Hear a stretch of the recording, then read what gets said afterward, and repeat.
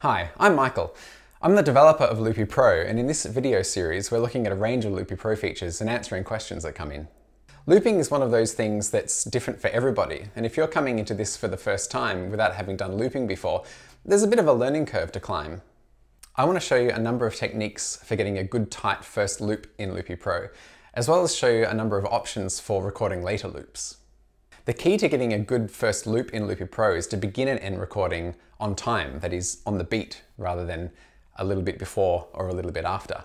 That is, of course, easier said than done, and it can take a little bit of practice. One of the things to know if you're interacting with the screen on Loopy Pro rather than using a MIDI controller is that Loopy Pro's clips respond to release rather than press. The reason for that is that, well, there are two. The first is that sweaty fingers do not work very well with touch screens. So if you're ever in a studio performance on stage kind of environment and it's warm and your fingers are just a little bit moist, screens do not respond well on touch, but on release, they're quite reliable. The other reason is that you don't want to be kind of staring at the screen waiting for the moment when you need to press. If you put your finger down first, you can then look away, maybe interact with the audience if you're performing, and then just let go when you're ready. So if you press to begin and press to end a recording, you'll find your timing is actually a little bit out because Loopy is listening for the release. So the trick is to put your finger down, release when you're ready to record, and then put your finger down just before you're ready to end and release when you're finished. Like this. 1, 2, 3, 4. 1, 2, 3, 4. 1. And you'll notice if I do it a bit out of time, 1, 2, 3, 4. 1, 2, 3, 4. 1, 2. It just doesn't sound right. So if you make a mistake with your first loop, you can delete it and go again, or you can use Loopy Pro's trim features to trim it down to the right points. Your first loop will show a little waveform symbol at the top left. You can tap that, 1, 2, 3, 4, and drag the endpoints to get it right. 1, 2, 3, 4. 1, 2, 3, 4. You'll notice that in that screen, you can see little bar markers, which can help you get everything lined up. Now, if you're using your hands to play an instrument like a guitar or something, then obviously tapping precisely at the beginning and the end of your loop is going to be quite difficult to do. There are a few solutions to that. One of them that's particular to Loopy Pro is auto loop detection. You can find that in the clip settings near the bottom of the screen in the recording section. With auto loop detection, you can begin and end recording kind of anytime you like, and Loopy will just figure out what the tight loop is. For example,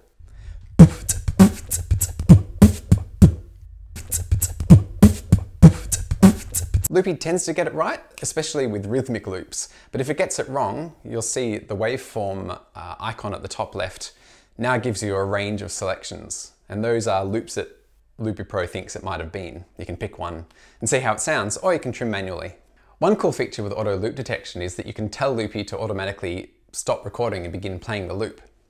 If you go into clip settings and turn on auto end detected loop, which is just below auto loop detection, and then you set a length in bars for what your first loop is going to be, let's just say 1 bar, then Loopy will listen closely to what you play and will automatically end the loop on time, like this.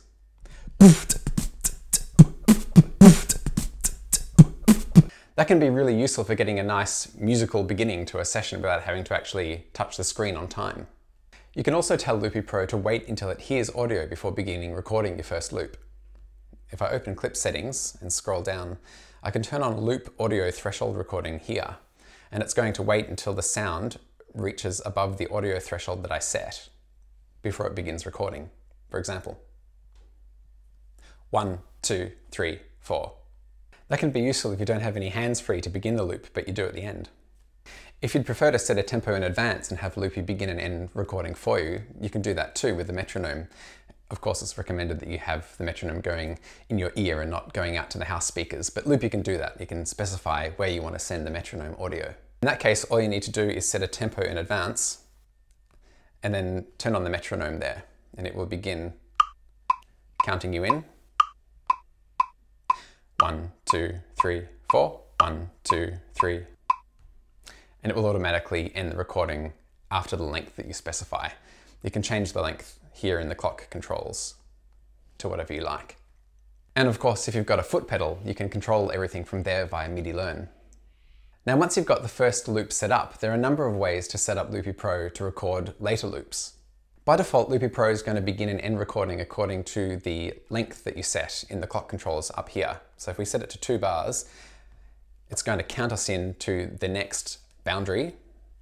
It's going to record for 2 bars, and then it will stop automatically. You can change the number of bars it's going to record for up here, and you can change that for each new loop so that all the loops can have different lengths from each other. But that's only one of the modes that Loop is capable of. If you open clip settings and scroll down to recording, you can see all of the different ways that you can record loops. So auto countout is the feature I just described. If you turn that off, then Loopy will begin recording and will continue recording until you tap it. So you can choose how long you want that recording to go for on the fly. So when I tap a loop, it's going to begin recording at the next boundary of whatever length I've set it to, and then it will just keep on recording indefinitely until I tap it. When I tap, it's going to wait until the next musically appropriate endpoint and then begin playing the loop again. You can also change the count in and count out quantization settings. That's the amount of time that Loopy Pro will wait to begin recording or end recording after you tap. In the extreme case, you can set it to 0, none, and none.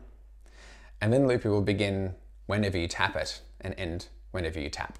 And then it will automatically quantize that loop to the closest bar, etc. And so you can set it to any duration you like. Another great feature of Loopy Pro is retrospective recording. That means that Loopy will listen all the time, and if you play something that you like, you can tap it after the fact and Loopy will lock it in. Open up clip settings again, and right at the top of recording is a retrospective recording. If we turn that on, and we set a tempo and a bar length, and begin playback, I can just noodle away until I play something that I enjoy, and then tap, and it will lock in what I played. There's one more cool thing which I wanted to show you, which is combining pre-recorded loops with live looping. Once you've got a session in Loopy Pro set up with existing loops, you can reset the clock by tapping the clock controls and hitting reset. Then Loopy is going to wait until the next loop that you record, and it will automatically time stretch all your existing loops to match the new tempo. 1, 2, 3, 4. 1, 2, 3. That lets you combine the best of having samples with live looping. Right, that's it for today. I hope some of that was useful. More soon.